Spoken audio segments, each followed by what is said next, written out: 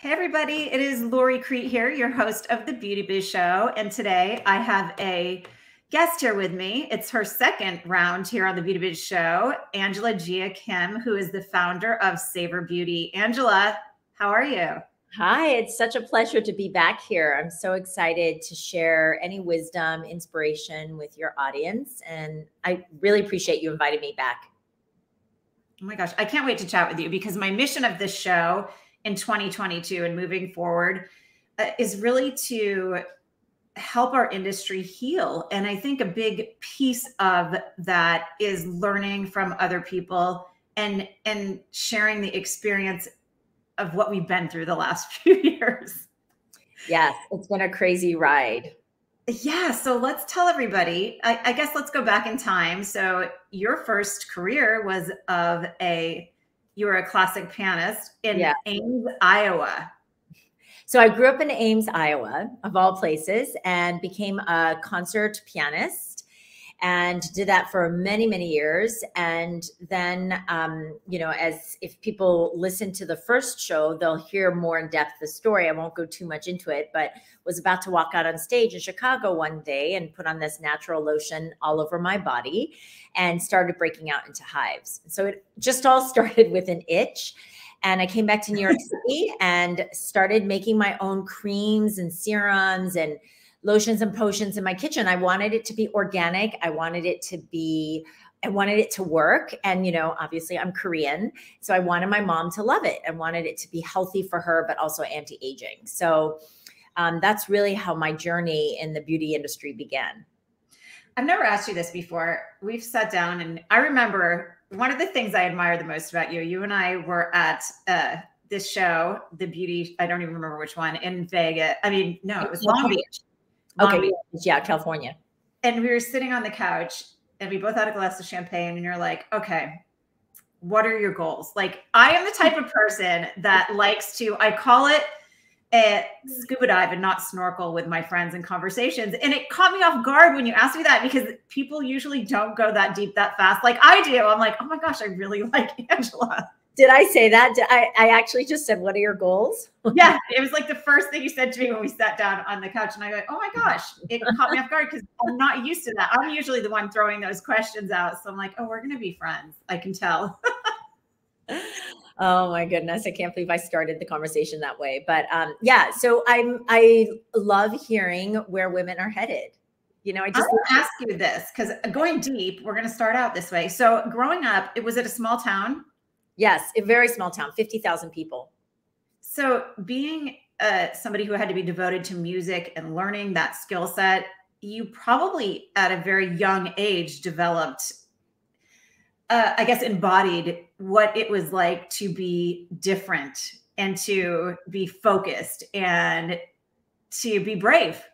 Yeah. Lori, I love your questions. They're so insightful and searing and thoughtful. Definitely. So when I grew up in Iowa, there weren't that many Asians there. So there were a lot of racist jokes, people would often pull up their eyes and call me chink. And so I was, and then I was into piano and so I was definitely an outsider, but it's the best gift that I could have had. And then my dad passed away when I was 13. So on top of it, we were financially very tight, so I never felt I fit in, but I always say that's the best gift that was given to me because it taught me to be an outsider and create my own path. Right. And that served me really well to not care so much about what people think and to go with what I feel is right intrinsically and authentically. And so I really think that you pinpointed something that was a very important lesson that I learned very early on. Because coming out of the gate into switching careers like that, so different, it had to be something that you just stayed really focused on and thought, oh, well, I'm going to make this happen. Was there a big mistake you made in the beginning that now you look at, like stepping into the beauty industry, where you go, oh my gosh, it felt so awful, but it was really a blessing?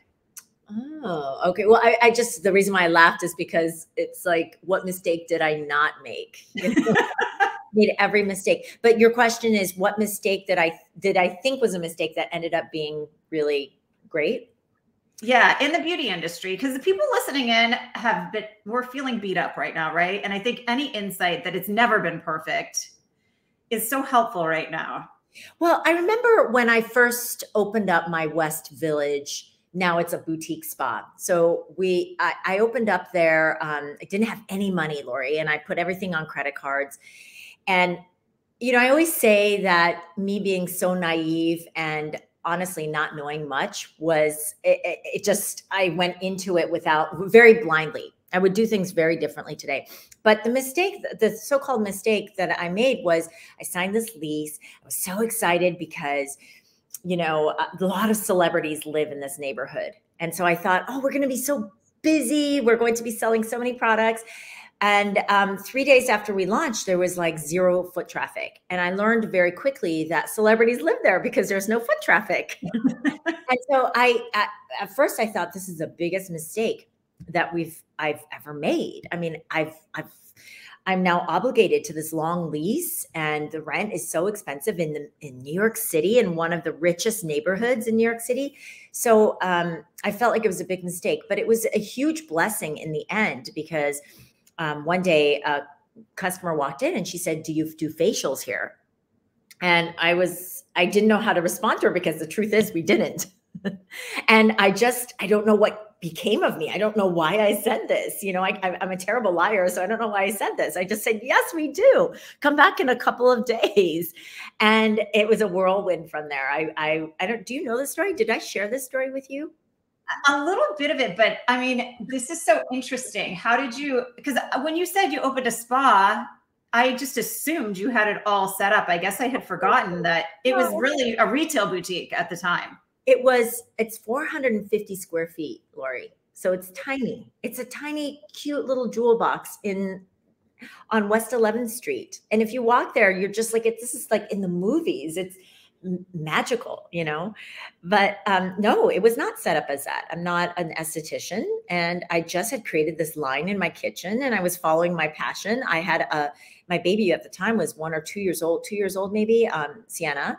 And it was just something crazy. I just opened it up, and yes. And so she came in and said, "Do you do facials?" And I just, for some reason, whatever came over me, I said, yes. I hired an esthetician.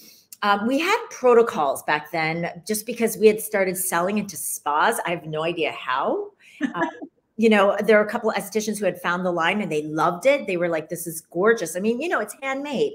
Everything is very quality. There are no chemical fillers, and everything smells gorgeous. It felt very high vibration and spa-like. It still does today. I think this is why spas love to carry us, And so, but back then, I just created a little treatment room and asked this esthetician, "What do you need to buy?" We created something, and in 2 days I had our first client. And that's really how we started. And are you still in that location there, or did you have to move and expand when you needed the treatment rooms? No. So what we did was, now it's 2 treatment rooms. It's a real boutique spa, and we really specialize in high performance organic facials. And before COVID, we were 450 square feet. It was $1 million business down there. That's incredible. Wow. Right? So, yeah, so that's really how we started. And truth be told, I think this will make your listeners and your audience feel really good about themselves. She walked out in the middle of the facial because we were talking and it was noisy. And she was like, "No, that was not the experience I was looking for. I'll buy the products, but I'm not coming back for a facial." And so she left, and I just looked. I think my then husband was sitting there, and we were just like, "What should I do?" And so I think I ran after her and I said, "Do you have any feedback?" Oh my gosh. She ended up being kind of like a guardian angel, because she was a very well-to-do, affluent woman, and she gave me feedback. She came back and consulted with me for free, and she just shared a lot of the business. And she said, "This is what I think you need to do. This neighborhood needs a place that specializes in facials." And she gave all this feedback. And that's where I learned the power of asking for feedback. If you fail, ask for feedback and be open, because what skin is it off your back? It's free education, right? And once you get the feedback, you can grow. But if you don't get the feedback, you're never going to know why did I not succeed? Why did I not grow? Why didn't I expand here? And so that's why I love to ask for feedback, because I feel like that's the only way that you can grow. Well, there's also something to be said for honest New Yorkers being straight shooters, right? Yes. Yes. I love the New York attitude. It's just, let me tell you, and also let me help you. Yeah. Yeah. I'm from back east and I miss a little bit of that in California. People are kind of scared to say anything out here. So it is something that I appreciate and I miss as a back east girl myself. But yeah. I want to, so people know we dove in deep right away, but so you are the founder of Savor Beauty, which is a really beautiful skincare line. Yes. And you own now 2 spas. Yes. So we're a natural skincare brand that's based on Korean beauty rituals that I grew up with from my mom, who taught me all of these Korean beauty rituals. It was just part of her lifestyle. And so we have creams, serums, peels, peptide serums, and cleansers. And we're just coming out with a cleansing milk called Jasmine Milk, which I'm going to send to you, Lori. Awesome. And so we use all of this. We create back bar for our spas and then our partner spas. And we specialize in partnering with women-owned spas and estheticians. So you guys listening in, wholesale options are available. We'll give you details in a little bit. And then you have something else really exciting to share, but I don't want to go there yet. Okay. So everyone's going to have to listen in to hear what this powerhouse Angela is up to.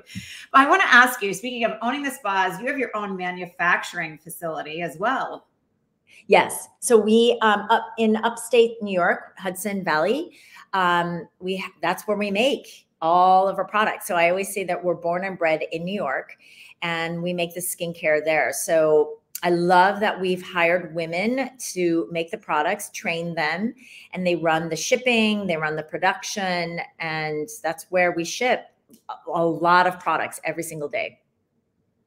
Okay, so you guys listening in, I think we all get the vibe here that Angela has a lot going on. And one of the reasons I was so excited to bring you on the show today is I would like to know, first of all, what your biggest challenge was pre-March 2020 as a person who's doing a lot, a beauty entrepreneur. Well, my biggest challenge back then, I think, was HR. You know, when you're hiring, because at the time I had 45 employees, and majority of them were estheticians. And, you know, just the HR management of it, you're making sure you have a great manager in place is key, and mentoring the employees. So HR was my biggest challenge. And quite frankly, has always been my biggest challenge. I think it is. And, you know, just because you are in the beauty industry, you have a lot of different elements of it going on: manufacturing, the spa, retail, managing people. So that is a lot. That is a lot. And looking back now, so you have all these things going on. Tell me what March 20th, 2020 looked like and how you navigated that. I really want to talk about this because you did some things that were incredible during this time, but talk about what that day looked like and how you managed to move through the last 2 years without losing your mind. Yeah. Well, March 2020 was really devastating because I don't like to fire people, and to have to make that heavy decision. I think it was March 13th, Friday, March 13th, 2020. I'll never forget that day where we just sat down and we said, you know, I remember a friend of mine who's in the hedge fund business. He came over that day and he was just like, you're going to have to let everyone go. And at that time, I don't know if you remember, Lori, but we weren't that advanced. Like, nobody knew what was going on. Right. So we thought maybe we close for the weekend. Maybe it'd be 2 weeks. Right. And he was over and he was like, no, you're going to have to close this is serious. You need to let go of your employees immediately, so that they have chance to get into the unemployment line, because otherwise, so he was telling me a lot of this, foreshadowing a lot of these facts, you know? And so, so we just had to make a decision. Who do we keep? Who do we let go? And to make that many phone calls in one day was really tough. But you know what was the greatest gift out of that, Lori, is remember at the time, people were scared. They were like, they didn't want to be fired either. So we were really scared to do this. But the touching thing is, the employees one by one, they were so grateful. They were saying, thank you, Angela. How are you? Are you okay? This must be really hard. I mean, I could cry just thinking about it, that they were so gracious and don't worry about me. We'll be fine. And, you know, it was a real give, give, get moment. You know, that's my philosophy. When you give, because I feel like we're a company that really gives a lot of care to our employees. And so and sometimes it's a thankless job. You think, oh, I'm giving all this care, right? But then when the moment came and I needed the strength, they gave me that strength by just asking, how are you doing? That meant a lot to me. So that was really tough. And then it was like, whoa, we're closed, and nobody knew what was going on. And it felt like, I always say, and I know all of your listeners can relate to this, you've built. And then suddenly it kind of feels like you built this Legoland and Godzilla just stomped on it. And so I said, well, I call it gorgeous chaos. We are going to make the most gorgeous that we can amidst this chaos, right? So we launched a lot of products. I mean, we launched a lot of accessories. They were all based on self-love. Self-love products. We launched a hyaluronic acid serum. We launched a pomegranate peptide eye serum. We just launched so many new products. We had the time to dedicate to it because, as you know, spa operations takes a lot of time. And then I also wrote a book. I got a book with St. Martin's Press, and it's called Radical Radiance, 12 Weeks of Self-Love Rituals to Manifest Abundance, Beauty, and Joy. And I just wrote and wrote and wrote. And it was a beautiful time, actually. Was this a time in your life where you go, oh, I'm going to go off my checklist of bucket list things when I have time I'm going to do? Or did this just come just kind of on a whim? Oh my gosh, I have so much information. I suddenly want to write a book. No, you know, this book has been it's been a lifetime in the making. You know, and I tried to sell the book about 10 years ago. So it's been a decade. Oh. And at the time it was kind of in flux. I didn't know what to call it. It wasn't everything in the universe kept saying to me, you have more to learn. You have more to learn. You have more hardships to get through. You need to, in order to help other people, you have to heal some hurts first. And so I think when it happened, this COVID thing in March 2020, I was ready. And I noticed a couple of things. Like I noticed that manifesting comes very easily to me, and things sort of flow through me very easily. You know, there are other things that don't flow as well, but the manifesting is just sort of, I don't know, it comes in abundance. And so I was just looking at what do I do? And so I created the rituals, and what do I do to call in the abundance, to call in the manifestations? And I wanted to help other people do the same. Even during COVID, you know, during the pandemic, a lot of businesses shut down. And truth be told, we should have been one of those businesses. But for some reason, I was able to manifest a cash flow that was positive. It was, and keeping to our tight team and keeping a really good vibe during one of the toughest moments in business. So I wanted to share, how did I do that, you know? Well, I want to go back to that, and then I want to talk about the book more, but who did you decide, oh yes, we're going to keep this team member on? That's a hard decision. And you know what I want to also point out? That New York was kind of the pioneer in COVID. Like you guys, we were watching to see what happened on the East Coast, and everyone kept saying pivot, shift. What does that even mean, right? Like nobody knew what was going on. So you guys were a pioneer. So you were a brave leader during this time. But how do you decide who to keep in the team and who to let go? Well, I kept my spa managers because I was like, well, we're going to open in 2 weeks. No, we're opening up in 4 weeks. No, I got to have them back on for ops, right? To make sure that we're able to carry on logistically. And that stretched to like a year, and it just kept going.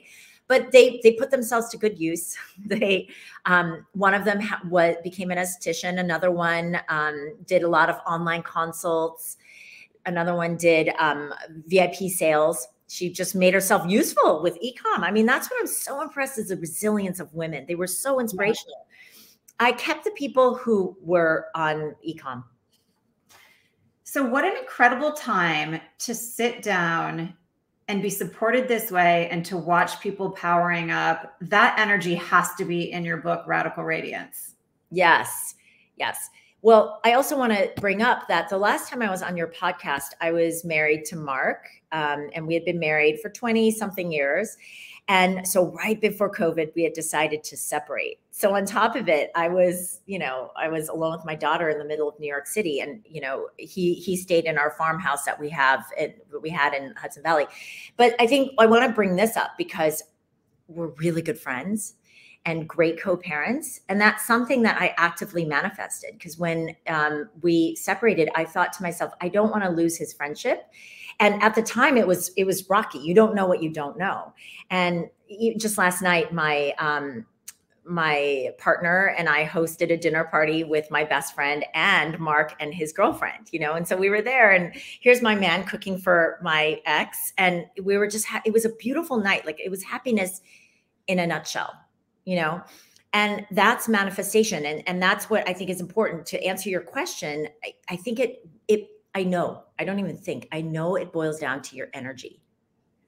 It boils down to what is your essence and how are you vibrating? What are you focusing on? And so that's why I feel like manifesting has come easily to me, is because I think I focus on the gorgeous and the chaos. I focus on the higher energy, the manifestation vibration that I want to have. I become obsessed with that feeling, and I focus and live in that feeling. And that's where it all begins. And the book teaches you how to do this, because the truth is there's a lot of negative, lower vibrational things happening in our world today. So how, you say you focus on that, how do you get there? I think the trick is to look at life and all of its ups and downs as a gift. Do you remember when I even told you about our first client who walked out in the middle? What would most people do in that situation? Cry. They're not going to do it. Forget it. I don't need facials. They might blame the esthetician. They might blame themselves. They might blame fate. They might become a victim on it. No, but what I did was I went to because I felt like she had a gift for me. And I was like, so tell me what made you walk out? Because I want to improve this. And so that's sort of how I approach life. It's like, no, I want to know, why is this not working? And then I'm going to figure out the matrix of it, because there's a gift here in this cluster, and I'm going to figure it out. There's a lesson to be learned. And I think there's tremendous abundance and manifestations that can happen when you start looking at life this way. Well, it's also immersing yourself in somebody who vibrates at that level, because I will tell you, you did a class, a little mastermindy type thing a few months ago, maybe 5 or 6 months ago. And since then, I've really changed my morning ritual routine. And I'll tell you what I do now. And it really started with listening to you speak about how you start your day. And you were talking a little bit about your book in that session. So I get up in the morning, and the first thing I do is I remodeled a piece of my home during COVID. I now have this very California fake fireplace that I turn on, but it makes me happy to set the ambiance. Yes. And then I put on manifestation frequency music instead of the news. But that's on my big screen TV. And then I light my abundance candle and then pour my cup of coffee, and then I go to work. So you triggered this, and it does, just being there allows your whole day to flow a little bit better. Yes. Okay. So here's the book. This is Goop just endorsed it. I'm so happy. Radical Radiance.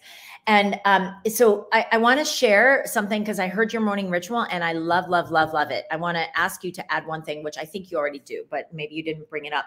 So the whole premise is how I teach you how to treat your skin, because then we're going to apply those lessons to your soul. So your skin and soul have a lot in common. They need purification, detoxification, layering on love, nourishment, exfoliation. And so that's what the first chapter is. It's start with your skin. And the first ritual that I always teach is how to wash your skin, how to wash your face. And so I love the double cleansing K-Beauty method, where you do oil cleansing followed by a water-based cleanser after. And it's just a total purification of your skin and soul. And so in the morning ritual, even this morning when I went through the Savor Beauty ritual, we have these words. It's, purify, renew, quench. So whenever I'm going through it, I always say, I quench my thirsty skin and soul. I do these affirmations, you know, it's a ritual. I nourish my skin. I nourish my soul. I give nourishment to myself as needed. And so in the morning, I'll just put on a lot of glow, and I look at myself in the mirror, no matter how bad I look, my hair is everywhere. I say, I am glowing. I am radiant. I am mesmerizing.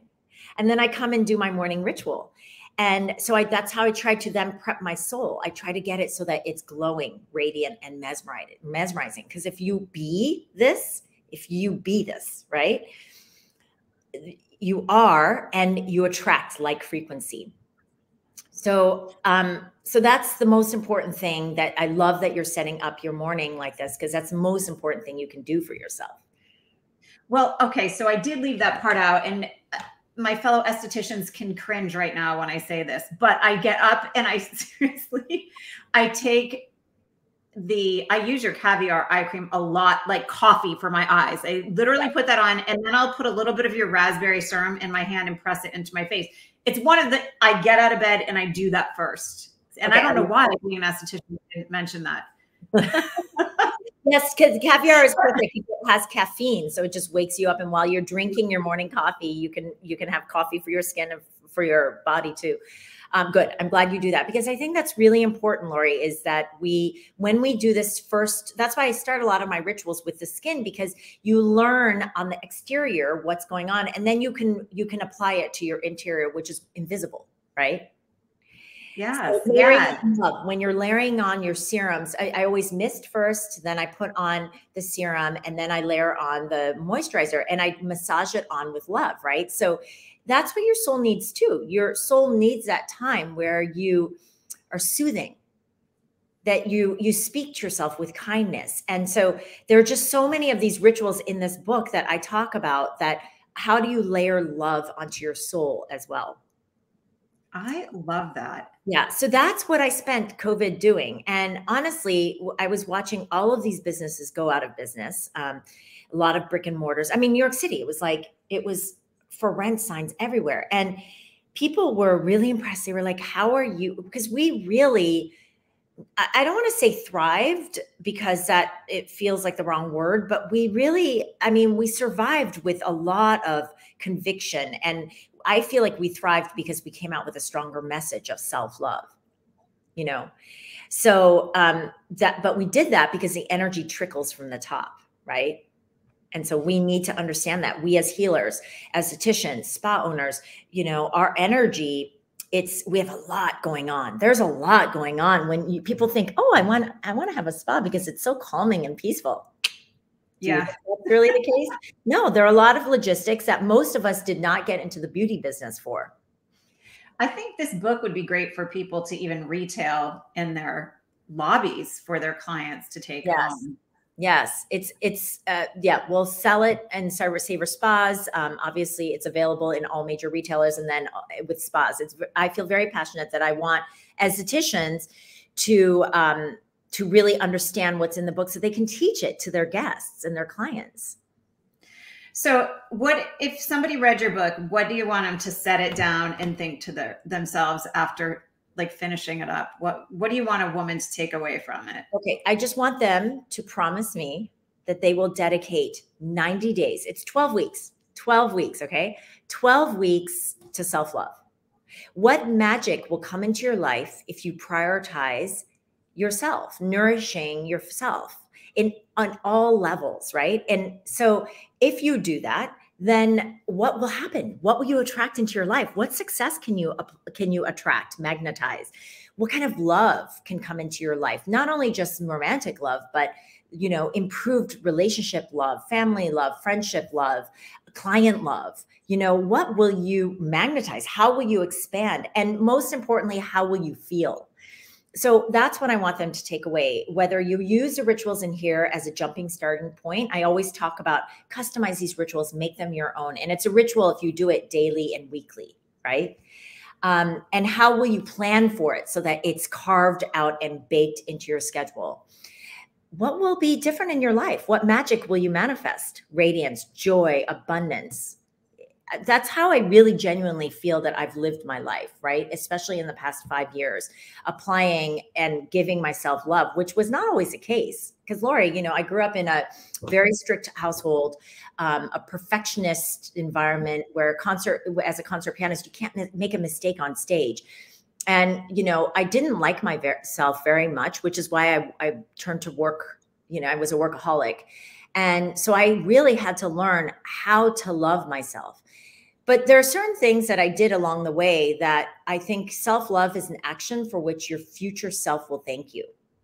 So when you make strong financial decisions, that's actually an act of self-love. When you save, I like to say, save 20% of what you make, especially if you don't have a pension or retirement fund. You need to save for yourself because that is an act of love.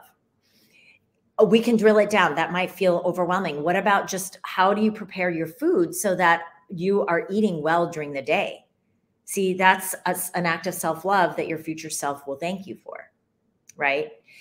Creating a healthy relationships and if something doesn't feel right for you, saying it in the most loving and kind way to your friend or your lover or your spouse or your significant other, your mother, your sister, whatever, and saying, that didn't feel so good to me. And you don't have to be rude or defiant about it. Just saying that didn't feel good to me. That's not for me. That's an act of self-love, right? Let's bring it to clients, saying, no, you can't late cancel. I reserved this time, and you can do it very gently and lovingly. But there's a quiet strength that people will respect. I'm really sorry. This is our policy that we have a 24-hour cancel policy because I have reserved the room and products exclusively for you. And now it's too late to fill that time. Maybe you'll grant one-time courtesy, but the second time you can say, I'm sorry, maybe this isn't you just putting your foot down. This is not the way I can do business, right? And then the third time, maybe even saying, this isn't the spot for you. We're not a good fit. We're just not a good fit. Because you're opening up the space for more. Sorry, go ahead, Lori. Although I've run numbers on this, and the average beauty solo practitioner loses about $25,000 a year if they do not have those boundaries in place. Mm-hmm. So, you take that up to having 1 employee, 2 employees, you can times that by 2, 3, 4, whatever it is. And it really is about confidence. And if you dive deeper, confidence is about really appreciating and loving yourself. Yes. Yes. And I would say that when you do the radiance rituals and when you do self-love, you really gain a sense of confidence. And what is confidence? Let's drill it down a little bit more. It's respecting yourself to know that you deserve this space and respect that you give others. It's being fair to yourself, right? And I love what you just said. It's confidence is not getting angry and like saying, how dare you do this to me and late cancel, whatever the case is, right? It's more a loving approach to protecting you and asking your guest and your client to be, how do I say it? I don't want to say well, just to be courteous. It's honor my business, right? We honor each other as women, and people get so offended sometimes when you try to do that.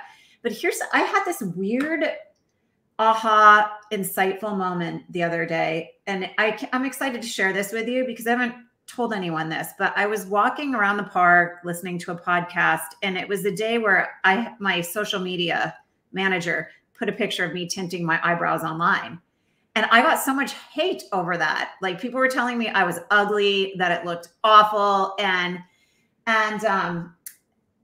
my team is like, are you okay? And I said, yeah, I really don't care. And they're like, why don't you care? And I go, because I've noticed that it feels just as weird to accept a compliment to me as it does somebody bashing me online. So why aren't we more receiving of the good and more aware of letting go of the bad? But both of them kind of feel weird. Do you feel like that? Yeah.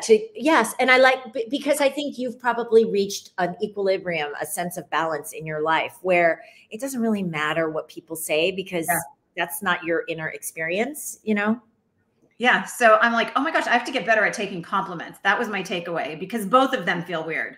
But it Right. feels more strange to me for somebody to say something really nice to me than it does for somebody to say something awful. Right. It doesn't know me. I love that approach. It's very evolved. And it's, I think, kind of not when you're vibrating at a level where you need to hear the negative, you can raise that vibration, right? You can raise the vibration so that you don't even notice all of the ugly hate. Yeah, because there is a lot of it. So it's just staying in the lane of positivity. And if I can be honest, I've noticed something so different about you and your energy, which I think came about in COVID. I remember getting on calls with you, and you'd get really close to the screen and you'd say, look at this, I'm all broken out, I'm so stressed out. And that was kind of how you were running around. And now every time I talk to you, it's like, I want to talk about self-love and a higher vibration. And it's hard to elevate there in the middle of a global pandemic. Right. Yes. I don't remember saying those things, but yes, I'm sure my energy was very crazy stressed. I mean, you know, COVID taught me that you can't control things anymore and to let it go. Yeah. And also, if it's not working, go with the flow. Yeah. You know, so I think we all learned that lesson. I learned during COVID the feminine approach to things, and that's just receiving of them, not always, because I've been a pusher, hustle, figure it out, and gosh, you just put it out there. You said something to me I wrote down in my little journal the last time we talked, and it was a private conversation, but you're like, now you just have to be, do, receive. Is that? Oh my gosh, yes. I feel like you're like another sister from a sister from another mother. You always like to say what's on my mind. Okay, so that's my definition of abundance: be, do, receive. So when you are, you be. When you are of the essence, and you know, all of us have our essence, right? And it's all knowing. It's amazing. It's our soul, right? And when we're connected to that, it's like we're connected to our higher self, and so we start attracting amazing things. But that's not where it stops, because that's not where it ends, because I'm a big believer in doing from that center of being. So that's where the planner, you know, I've got a saver planner that, as you know, it's called My Next 90 Days. And I call this planting seeds. And it's got 12 weeks in here. You know, they're tabbed 12 weeks. Do you see it? And it's really all about planting seeds. And planting seeds is an action that has potential growth. So I love planting seeds, whether it's pitching in the media or, you know, mentoring my employees. Those are seeds that you're planting. And then receiving. And that's where I think you might have noticed an energetic shift in me. Because I'm like you, Lori. I'm a big, like, I go after what I want, right? But now I just like receive. I trust that it's coming. I don't have to work so hard, right? I don't have to like stay up at night worrying or getting stressed or, you know, texting in the middle of the night. No, I don't have to do that anymore. I will receive. And receiving is also about gratitude. It's about receiving whatever comes. And maybe it's not exactly what you thought it was going to be, but it has its gifts, right? Yeah. That's so 100% for sure. So I was going to ask you, another thing that you've received that I was so excited for you, because I think, again, people have so much doom and gloom attached to the last 2 years of our lives. You have a beautiful new house, or whatever you call it in New York City, right? Like, you have this great new place that you also manifested during this time. Did you write your book in your new place? No. So I moved into my new place. I sold my, I lived on the Upper West Side and then moved to Harlem, and into a beautiful 3-bedroom, have 2 balconies and a beautiful kitchen here. It's a little messy. Guys listening in on iTunes, this is also on YouTube, so you can go to the Beauty Biz Show on YouTube and check it out as well. Yes. So yeah, I manifested. I really like, you know, let me show you kind of how I manifested this one. So I have these manifest rituals and radius intentions that I create on my notes. And I just read this to myself, you know, at least once a week. So I have, and this is all in the book, where I created like a pie for a holistic being. And there's 6 parts to the pie. So there's yourself, your soul, your success, your social, your space, and how are you savoring life? So that could be travel, enjoying life to the hilt, right? So space, I would tell myself, I've sold my apartment to someone who fell in love with it on the spot. We purchased a gorgeous, modern 3-bedroom, 2-bath apartment. And then I go in there about how I feel in here. And I talk a lot about healing, spa-like environment, inspiring views, gorgeous sunlight, stylish decor, cozy rooms, sweet love, friends, family, laughter, meditation, cooking. And I would just like imagine myself doing it, but most importantly, feeling it. And so I think that's being, right? Some of my most powerful manifesting friends all say the same thing. It's how to get in that feel of what you want to welcome in. Like you really have to step into your future self. Yeah. Yeah. And I was able to, yes, you're right. You have to, but actually stepping into your future self, but also knowing that your future self is inside of you and feeling all of the delicious, succulent emotions. Yeah. And attached to outcomes. Like I'm not really attached to an outcome. So for example, I used to be like, we need to get into X million dollars of sales. We need to do this. We need to do this. And rather I like to focus on how I feel, because if you are fixed on an outcome, that's your outcome. And then you could still feel really crappy. You know what I mean? Yeah. And I want to know too, because how are you creating like going back to your book, this popped in my head a few seconds ago. How are you creating the friendships and the connections during a time when everyone is so scared to meet up? Yeah, that was very lonely. I mean, a lot of Zoom parties, virtual cocktail parties. Now it's opened up, and now my partner and I have a lot of dance parties. We love to dance and eat good food. That was really sad though during COVID, because I didn't get to see my mom for 2 years, and I know a lot of everyone feels like they couldn't see loved ones. Are you finding that now you're able to? Because I find people now, we're in March of 2022 now, and finally people are coming in, getting their facials and stopping and talking. I don't know if California people are just hardcore, but the second that I got to open my doors, I called it a period of beauty with vengeance. I had people lined up outside waiting. And I remember when we talked, you said it was a little slower, and now you're starting to pick up again. People trickled back in. Well, it was scary because, I don't know about in California, but in New York, we had to make sure that by mandate, all of our employees have to be vaccinated. And a lot of our estheticians didn't want to be vaccinated. So we couldn't hire a lot of them back. So it was just like, it was really tough to run business. Very tough. Wow. It's such a heavy decision to make as a business owner. I do want to go back to the book again, though. And you said you were just sponsored. Is that, or endorsed? Yeah.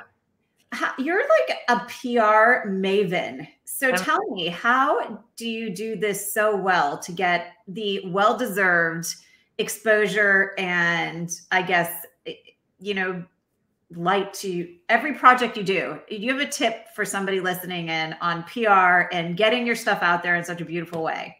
Okay. So I talked a little bit about give, give, get earlier, right? Give, give, get is when you give, you get.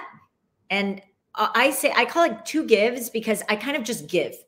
And then whatever I get, I receive, right? So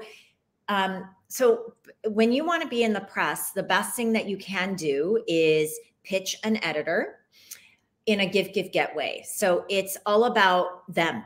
It's not about you. We often go to the press and we're like, well, I want you to feature me. I want you to feature my facial. I want you to feature my products, but it's not about that. They have think about it from their point of view. They have a job.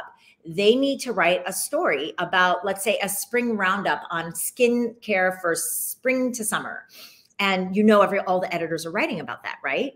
So you want to make sure that whatever you're pitching them is relevant so that they can do their job well, so that they can get as many clicks as possible, so that their boss is happy, so they get to keep their job. Now, I just gave you a lot of information, right? So what's in it for them? Thinking always, why would they want to feature my product? And then when you write to them an email, you can say, Hi, Marcy. I know that you must be writing some spring or summer roundups or products or, facials. I'd love to invite you to come in to get a facial. We just launched a new spring transformation facial. I'm just making this up. And I would love for you to come in to experience it. And then would you consider it for a possible inclusion in a story you're writing? See, that's a very different energy than, hi, my name is Angela Kim and I have a product line and feature me, right? It's very different. This pitch or this way you're asking them, are you writing a particular story that I can be helpful for? And they need you just as much as you need them, but you need to position it in the same, in the best way so that it's a give, get. I approach HR in the same way. When I'm talking to my employees, it's give, get. It's, my current spa manager, she's fantastic. And at first we weren't sure if we were going to hire her or not. And the first thing I asked them is what I asked you is, so what are your long-term goals? Where do you see yourself in 2 to 3 years? Because if I know where they want to go, I can help them get there. Right. We want to make sure we're working synergistically and that we're aligned, and I can give to them as much experience and knowledge as possible. And then they can create their own wings and go out there and create their own thing or work for another company, but they've learned something here, so it's give, get. And you didn't attach an outcome to it. I think some people, when they ask the question, especially in the hiring process, what are your goals? And somebody says, well, I want to be doing this 2 to 3 years. They get fear and feel threatened. Okay, well, I'm going to spend all this time training this person. They're going to leave me. You have a completely different approach.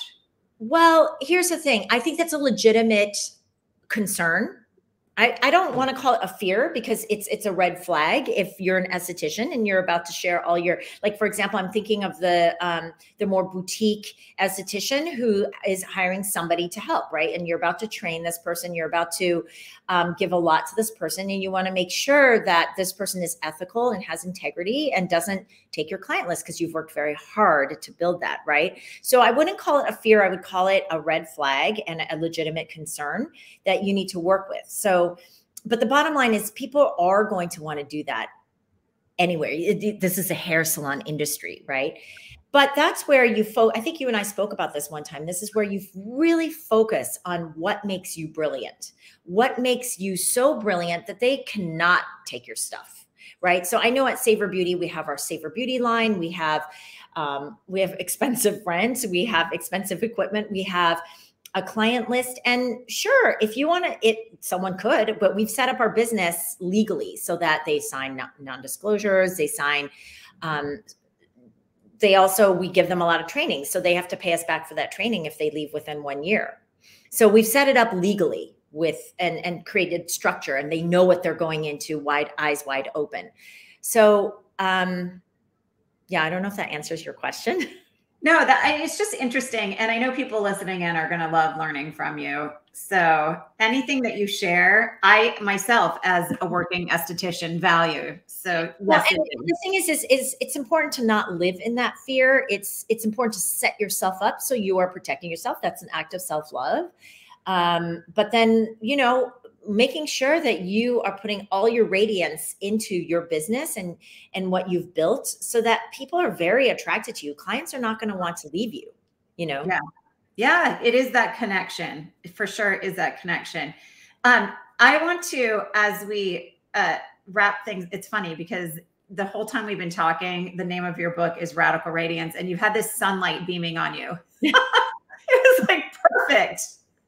Perfect. But as we wrap up today, I want you to, and I don't know, you had something exciting you were doing. If people did the pre-purchase of your book, you were actually sending them a free gift. Are you still doing that? Yes. Okay. So what you can do is if you purchase the book, you will receive coconut, jasmine, and jasmine milk pre-cleanse or double cleansing system. So that's the very first ritual where I teach you how to wash your face the right way. And it becomes a sensorial, gorgeous, beautiful, aromatic ritual that it will change your life. If you do it every night, it will change your life. And that's what I want you to do. 12 weeks, 90 days of washing your face at night. And so you get that as a gift. So all you need to do is when you purchase, you're going to email us your receipt and we will make sure that you get that gift. Do they go to your website to purchase it that way, or how? So if they purchase a book, they go to Amazon.com and then they email hello@savorbeauty.com with the receipt. And then when the book is launched, which is slated to be released on 6/14/22, which was when it's my 2-year anniversary of when I met my partner. Oh. So yeah, so isn't that funny? That's that date. I'm wondering if I met this person in. No, you didn't. You didn't. Okay. So my partner and I actually met on June 12th. Okay. 2020. So anyway, so it's a 2-year anniversary. So when we found out that's when it was being launched, we were like, oh my gosh, this is so special. So anyway, okay, I digress. You just email us the receipt, and when the book is launched on 6/14, we will send you the book with the pre-cleanse gift. Awesome. Well, I'm so excited you did something with the jasmine scent, because there's jasmine plants in my backyard and they make me so happy. So happy. They smell so good. Oh my gosh. It's a night blooming flower, and it's so sensual and it's just so alluring, and it's just the perfect way to give yourself that love, you know? I have 2 jasmine stories. I lived in a guest house in LA, and I remember looking out my back window, and they planted jasmine that went up the pillars in the backyard. And the gentleman I was renting from had his little daughter out there who was like 3, teaching her how to smell the jasmine. And I thought, oh, that's such a special moment. Oh my gosh. So, yeah, I love it. So what was he saying to her? I was just watching the moment. He was just teaching her how to, and every time I opened my windows, it would flow in, and he was just teaching her maybe how to stop and smell the roses, but it was jasmine. And I thought, for a dad to be teaching his daughter that, it was so sweet. It's so beautiful. I love it. Just taking that moment to savor. I mean, that's another thing, is when you take 30 seconds to savor what you're grateful for, it really starts to permeate into like every cell of your body. And then you start to feel very uplifted. It's an elevated vibration that I love to practice as well.